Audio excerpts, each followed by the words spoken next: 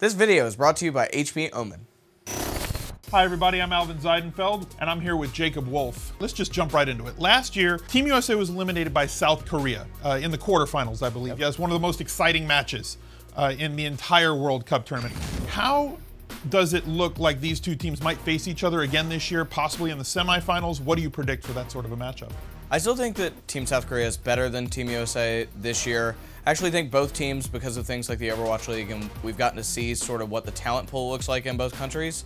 I think that it is better overall, both teams are. I'm really kind of interested to see how they match up. I do think that they will breeze by their quarterfinals opponents very easily, and they'll meet each other again in the semifinal. And I think that that match overall will be pretty fantastic. But I still would give the edge to Team South Korea. Does the United States have a chance to win that matchup? 0-0, honestly. It's very little chance. I don't know. If I'm a betting man, I still put my money on Team South Korea. They have Jonak and Carpe, who are both MVP finalists. Fantastic during the duration of the Overwatch League. And I think overall, I don't think Team USA has a chance. I do think that they could take some maps, and I think they can make it interesting once again.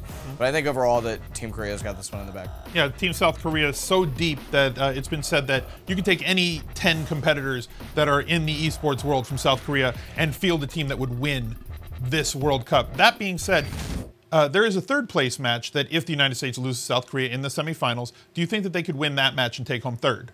I do think so. I think that they'll be meeting probably the likes of France or Canada.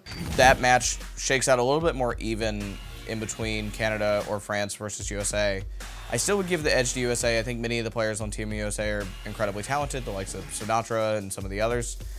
But I still would give the edge to Team USA. I think that they could walk away out of this tournament as the third place.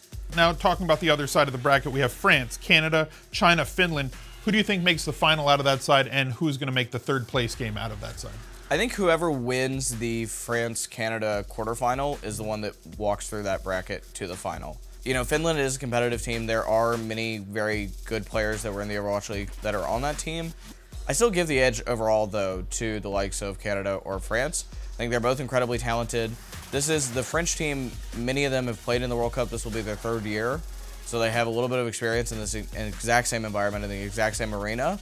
And many of them played on a team formerly called Rogue, and they're comfortable with one another. Some of them didn't play together this past season in the Overwatch League, but they did play with each other in the past in Overwatch's history.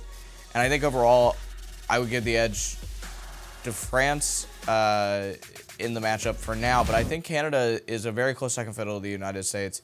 I think that is the match to watch in the quarterfinal portion of the tournament, is Canada versus France. Who do you think is going to be the MVP? You've mentioned Sinatra, you mentioned a couple of the South Korean players. Who do you think walks away with the MVP of this tournament? You know, Jonak is the MVP overall. He played on the New York Excelsior in the Overwatch League. He is on this team, and I think he's incredibly talented. I would love to see Carpe, though, get the MVP. I think that he definitely deserved to be in the conversation, and he was during the Overwatch League for the Overwatch League MVP. I think now at the Overwatch World Cup, he has a chance to continue to show why he is the best player on the Philadelphia Fusion and why he carried that team to the finals of the Overwatch League. The games aren't played on paper. South Korea, obviously the odds-on favorite to win this thing, but what if they have their worst day possible that they could have? What team could have their best day possible, and give me a dark horse winner in that scenario? I think Team USA, if they're like all at peak and they play incredibly well, which I think they could beat South Korea, but I don't give them much of a chance overall. Again, South Korean players, it's very unlikely that all of the players on Team South Korea have a bad day. Even if one of them does, I think they'll lift each other up and they'll keep it together. You know, if I had to pick a dark horse and they're not like an odds-off favorite, I would pick Canada. I think Canada is a very good team with some very good players. Made it to the final last year, played okay against South Korea. It was a 4-1 finish. But I do think that there's a chance that they could play very well at this tournament. I'm really looking forward to seeing them play. Thank you very much for joining us. If you're looking for more Overwatch World Cup or BlizzCon information, go to espn.com/esports.